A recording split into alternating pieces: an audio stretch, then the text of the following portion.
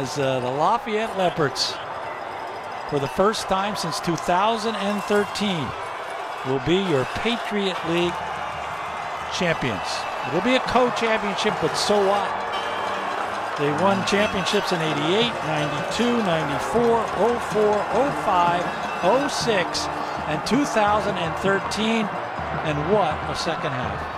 It was all about the second half. It was all about Dean DeNoble's steadiness and continuity through the game. And it was about that offensive line and Jamar Curtis taking control. And there's nothing better than watching the Lafayette community, basically storm the field with victory in their veins here in Bethlehem.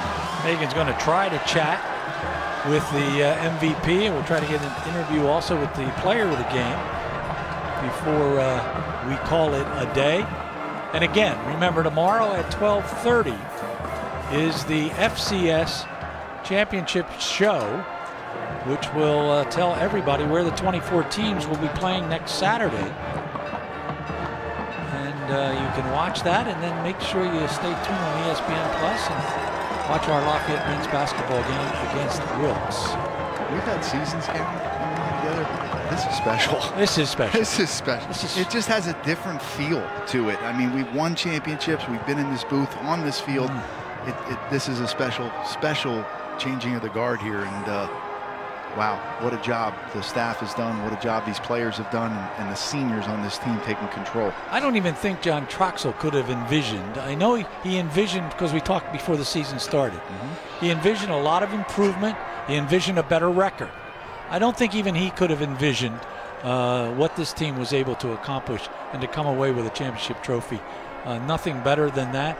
And to realize that they could lose as little as 3 players from this team. Absolutely. A lot of these kids can come back. And the big key was the way they flipped 4 games. They flipped the Georgetown game. They flipped the Fordham game. They flipped the Holy Cross game. They've just been able to, and Princeton. Those are the 4 games they flipped. They won them all.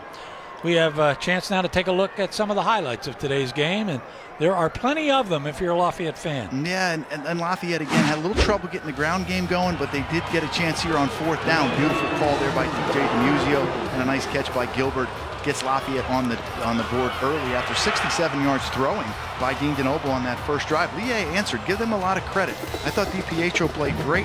I thought Pierre, the quarterback right there, Perry, when you gave him an opportunity, he's going to hit that little dig route to the outside. And then again, Lafayette's going to tie the football game here at 14-14. But again, Lehigh really answered the call, and they answered the call the entire first half. And Connor Kennedy puts them on top 21-14. And if you're Lafayette, you're going into the locker room saying, listen, we got to show up here in the second half and do what we do. Well, that's what Lafayette did, and they put more pressure on Perry as he's going to roll to his right here. Lafayette, great coverage. I thought was the play of the game. Sekou White, he comes up with the interception right when Lafayette really could have given up another score. Lafayette goes right down the field. Dallas Holmes scores the game-tying touchdown at 21-all. And then you thought, Lafayette, okay, let's start to lean on him a little bit. Let's start to do what we do. This was a huge play. Gary had pointed it out. The dump off on 3rd down and 5 to get Jamar Curtis going. It wasn't a run, but it was a catch and run. And then it was all Jamar Curtis from that point on. He got the ball into the end zone. The 28-21 lead here puts Lafayette up 7. And then you kind of just got the feeling that Lafayette's offensive line started to lean on the defense. Big plays down the field. Stewart, they're going to answer with another touchdown here. The Caracia over the top gets the separation. That created the 2-score lead. Lafayette up right there at 35-21, the 14-point lead. And then right here, this play, this is what you're waiting for. Another turnover, all created there, I believe, by Kente Edwards, picked up by Griffin Rooney. What a play he has made. Griffin Rooney on the ball, great special teams player. And then it was all Jamar Curtis from that point on. He put it in his pocket, and he said, you guys, hey, get a body on a body, and I will do the rest. And he was on the mark. Look at him pop it right inside here. Again, body on a body. Basha, Barr, Olmstead. Just a fantastic job between the tackles, and Lafayette at that point just put the football game away. The MVP, Dean DeNoble, 19 for 27, 245 yards, and 3 touchdowns with John Leone. Thanks. The MVP. Take us through maybe what was said at halftime. It was a completely different team that came out after those first 30 minutes. the end of the day, I mean, we knew or try Marcus. We cut it out, so we'll get back there hopefully. Again, difficult place to do the wireless here at Goodman Stadium. Hopefully we can get back and chat with Dean a little bit longer, as he is the MVP. Marco Olivas, also appropriate. What a career here at Lafayette, and to come back for this particular season for one reason only, and it's to lift that trophy. It really was. He's put his heart and soul and his blood and his sweat and his tears, and it goes back to the foundation laid by guys like Malik Ham. They laid the foundation here, and Marco picked it up. He picked up the mantle. He walked it out in front of everybody and said, hey, get on my back, and I'm going to take you there with my words and my play. And what a great job by Marco Olivas in that defense. So congratulations to them, the entire defense shutting out Lehigh in the second half. Certainly a great performance, and the Lafayette fans have now flooded Goodman Stadium. The Lehigh fans have turned around and headed home. And is that a cigar? There's a victory cigar being not smoked, of course, but certainly indicative of the meaning of what a victory cigar is. That's Keller Gammons down there on the field. Let's see if we can get a shot of the trophy being presented, but you'd like to see the Patriot League trophy here as well, but it was kind of up for grabs there till the end, and Lafayette put a cap on it. Again, Holy Cross won their football game today, so they too finished 5-1, but Lafayette with that big win over Holy Cross earlier in the season, a must win to put them in this position, and they won that ball game 38-35. And does this maybe raise Lafayette a little higher in the national standings? They came in 22 and 24. Won the coaches poll number 22, the FCS stats poll number 24. They were as high at one time as 18 and 16 and 18. Yeah, they were right there, and obviously the Colgate loss dropped them a little bit, but imagine if they didn't have the Colgate loss. Yeah, they could be up and getting a bye. You never know. And that ball game, kind of like this one, they got up 17-0, did Lafayette, only to see Colgate come back. They substituted quarterbacks, and a kid named Sterling just did a sterling job in that game. Yeah, and again, if you look at Lehigh, obviously, Coach Cahill did a good job holding this team together, had a good week of practice. They came out and put a hefty first half together. They just couldn't sustain it. Megan is with John Troxel. Gary, Coach, when you were down at the half, you told me your team just needed to settle down a bit. How did they play with more confidence in the second half? Turnovers were a big part of it. You get short fields. Once we scored, we just said, hey, we got to go out, we got to stop them, and then we got to score. And hey, listen, I'm proud of these guys. They battled all year. There was no quitting them. Just at halftime was just about staying calm, relaxing, making sure that we could come out, stay poised, so not panic, and there was no panic in the guys. They were ready to fight. Coach, you told me with everything that this game could mean today, it would be magic if you won.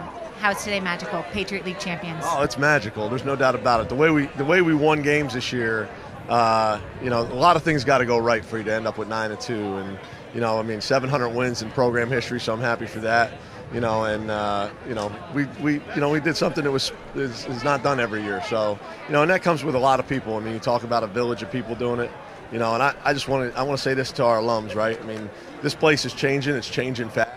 And we're here. We're not going anywhere. We have great leadership from our president, our AD, but we need your help. We need people to be committed to this program, to the college, and it's not just about our players. It's about all our students having a great experience. Our president talks about the power of and.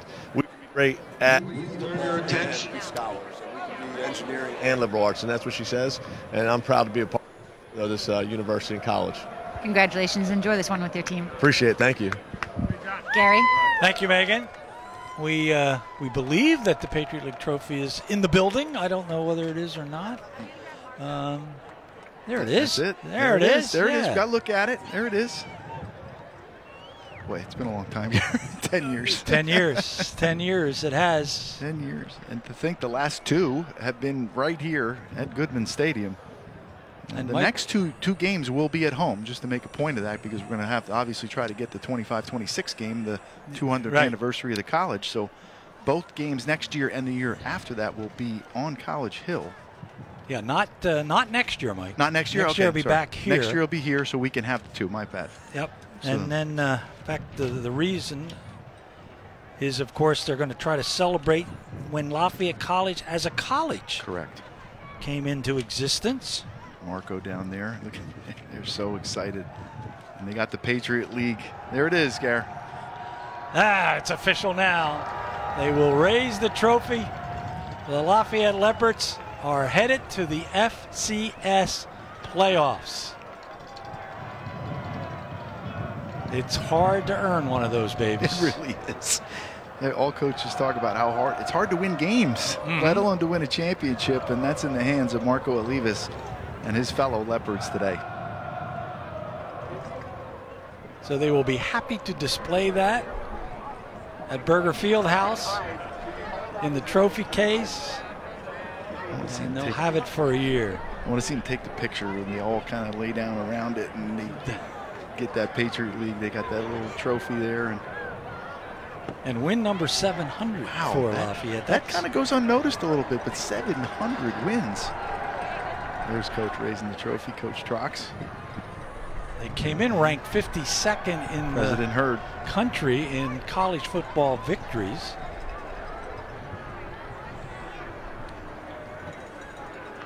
And dare I say that Lehigh has 707. So we've got to catch that. We're on our way to do just that. Marco. Yeah. This is for He's everybody. not a more emotional guy in his football team. It's for the whole community. It's for, look at all the students. It's all for them. And he's still talking. He's still he gives preaching. great. It's a shame we can't, and for some of them we don't want to hear them. No. But he gives great speeches after wins and after losses. He was not happy after they lost their ball game to Colgate. And he gave one of those rousing speeches that, Mike, we talked to the captains just this past week, and they talked a little bit about that speech and how it sunk into the entire team. Yeah, it meant a lot. It meant a lot to all of them, and you could see the kind of the ripple effect of his attitude. He's a special kid, and we're so blessed to have him. And it'll be interesting to see Lehigh's development now with a new one-year head coach. Coach Cahill, Coach Troxel's kind of set a bar here with some expectations of, letting a team grow and getting better and better. Yeah, it's not about record right now for Lehigh. It's about guys continuing to grow, like you said, and they have to find, the teams that have been so good for Lehigh have had that dominant quarterback, the guy that can throw the football, spread it around, and they add in the running game. But it's a special day for Lafayette, and it just happens to be here as you see Marco continue going. A little shout out to his mom, Sylvia. She always watches us, and we say congratulations to you too, Sylvia. We're trying to get some conversation here with Dean DeNoble. We're trying to get some conversation with Marco Olivas. Although Marco may not ever stop talking. He's still he's still cheering on his football team and getting them ready, I'm sure, for next week. He wants to get them ready for FCS playoffs.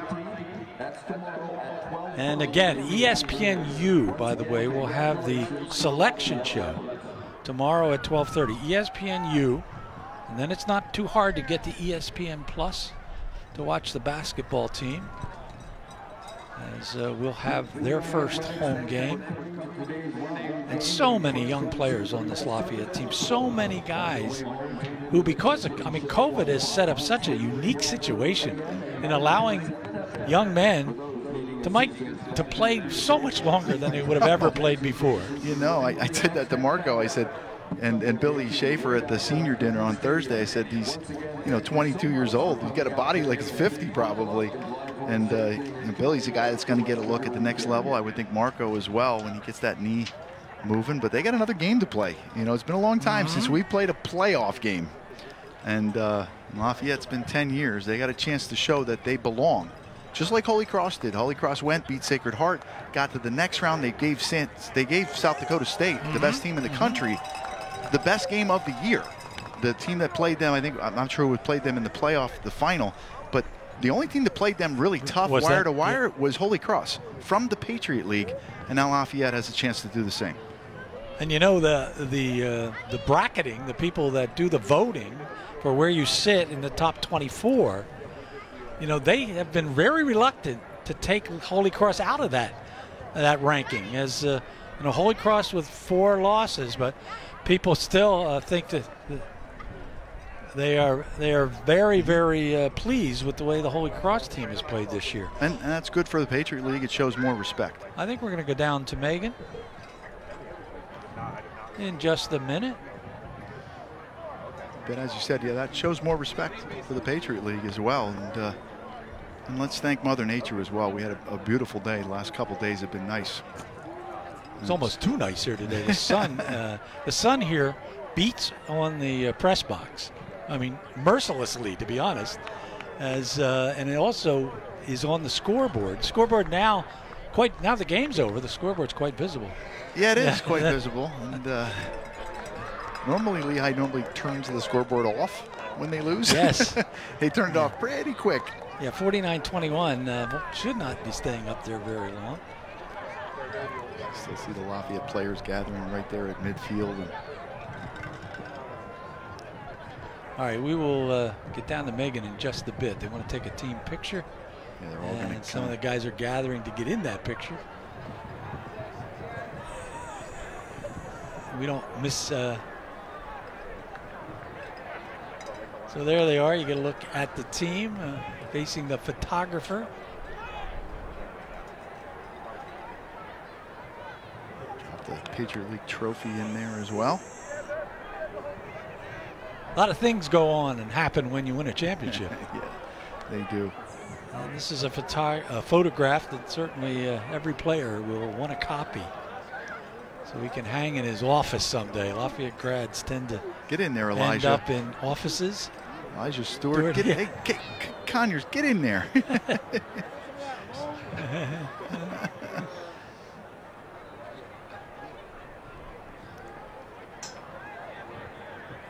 Mike, I remember 2013 and going down in the field. Special moment. I'm very happy Frank Tavani, his football team. Yeah, guys like Mark Ross and Drew Reed.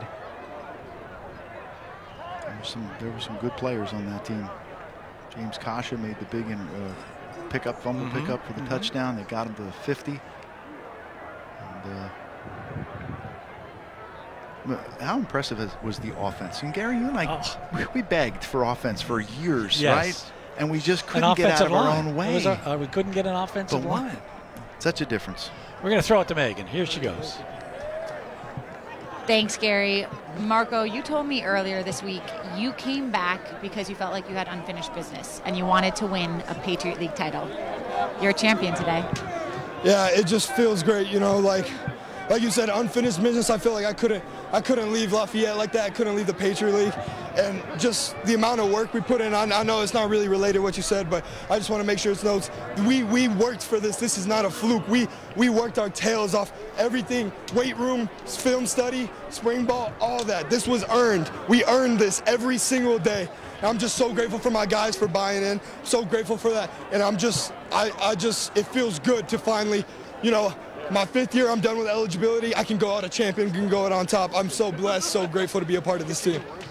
You told me Lafayette football isn't a fluke. What is the new standard that is set for Lafayette? The new standard is just holding each other accountable, and losing is unacceptable now. You know, people can talk about, oh, 1 season ago, you know, we were losing a lot more than we were now, so we can be okay. But no, complacency kills. So losing no matter what. Yeah, we're 9-2 now. Those 2 losses sucked. After each of those losses, the standard was even raised even higher. Standard was even raised higher. We needed to be better. And so that's just what I got to say about that. How special is this team that you played with all season long? Oh my gosh, I told the guys in the locker room that this team is special. These guys are my brothers for life. I told them I'd rather lose with these guys than win with anybody else in the country. Win with anybody else in the country, I'd rather lose with these guys because these are my brothers. I know they're willing to put it on the line for me. I know they're willing to put their bodies, sacrifice everything for me, for this work, for this idea, because it's not about the individual, you know, it's not about me, it's not about the quarterback, it's not about that, it's about Lafayette football. And everybody bought in and had that same idea that we want this team to be up here exceptional. Doesn't matter what me, doesn't matter if I make the tackle, doesn't matter who scores the touchdown. As long as this team is exceptional, everybody's happy. And everybody's bought in with that idea, and I'm just so glad the guys are about it. To have a little bit of individual pride, though, Marco, for you personally, your last Lafayette Lehigh game, you come away Patriot League champions. Where does this win rank for you personally? Oh, this is the best win of my career. I went into this game thinking this is the most important game of my career all out, and to finally get that win after, to finally hold up that trophy and see all our hard work paid off, this is a core memory set for me. I'm never going to forget this day for the rest of my life. And again, I'm just so grateful for everybody. I'm so grateful for my guys because it was everybody. Everybody had a role. Everybody had a part. Scout team guys that didn't really play on the field, they're in practice, helping our guys, helping the ones on defense and offense get prepared for the week, working their tails off, giving us great looks. And just everybody, even guys on the energy, guys with energy on the sideline, hyping guys up. You know, they didn't touch the field once, but they're bringing everybody along. They're rooting your team. You're rooting for your team. And everybody had a role. Everybody had a part. And I'm just so grateful that everybody bought in. Marco, congratulations. Thank you so much, Megan. John now has Jamar Curtis alongside him. Yeah, maybe the most difficult decision anybody had all day was deciding who the MVP would be. Now, it did go to the quarterback, Dean DeNoble, but I'm sure a close second, third, fourth. I mean, who knows? There were so many. Jamar, what a terrific game. You know, tell us about how you do it. I mean, look, I don't post up many people in basketball. I could post you up. How do you get through that line? I mean, I've been doing this my whole life. I put in the work for this, so the work just on. Tell us a little bit about what went on at halftime, because things were a little. It's a lot of fun chaos. Best running back in the country. There you go. Best running back in the country. So, all right, well, let's get him while we got him. The MVP, MVP 1A. But Jamar, talk about what went on at halftime and what the shift was in the mentality and the performance of this team. We was being ourselves in the first half. The mess was just stick together. I mean, we knew they gave us all they had in the first half. We came in the second half. We didn't play our best ball, but the second half we came out and we came ready. Well, I don't know. You heard Marco just a few minutes ago talk about the history and the impact that this game has, not just for today and the next week or two, but for the rest of your life. This is a big deal. You could tell by the crowd today. So congratulations to you, Jamar. Hopefully one of two more to go for you. Let's turn to Dean. And, you know, Dean, again, the changeover, I think I heard Mike Joseph talk about withstanding that emotional surge that Lehigh would have coming into the stadium, and you guys took the punch and recovered. Yeah, I mean, we knew they were more of a first half team, but no matter what, none of us did it for ourselves. We all did it for each other. We love each other. That's what made our season. We're a brotherhood, and we all stick together no matter what. We could be down at half. We could be losing by 100. No matter what, we were going to fight, and we were going to finish that game. So that was really the MO of this team all year long. It didn't matter. Every time you stubbed your toe, you found a way to come back. Talk about what a leader like Marco and Billy Schaefer and those guys, they've passed the torch on to you guys now. This is a young team, but you're losing some very key senior leadership. Yeah, we 100% are. Those guys are unbelievable. It's gonna be so hard for anyone on this team to step into those shoes. But at the end of the day, we have guys that are going to find the role, and it just moves on. They've taught us so much. They've helped us so much, so that's all we could ask for. Well, what you guys have done is really electrified the entire Lafayette community, students, faculty, alumni all over the country. It's been a great afternoon. We have these two guys to thank for it and a whole bunch of Lafayette Lefferts football players. It's been a great one. Gary, Michael, back to you guys. Thank you, John. Thank you, Megan. Thank you, Phil. I don't think there's any more to be said. I think those guys down on the field certainly said it, Mike. Yeah, they absolutely did. And it's a wonderful day, as John Troxel would tell you. It's a wonderful day to be a Leopard. Thanks, man. We did it again. Let's look forward to next season or next Saturday, depending on exactly what is determined about next Saturday's game. We wish the Leopards well. Thanks to everybody on the Lafayette Sports Network, ESPN Plus, and certainly the Astound television team doing a terrific job all year long. That's it. Lafayette wins this one as they win their 700th game as a program. They are the Patriot League champions. For all of us, I'm Gary Laubach. Goodbye, everybody.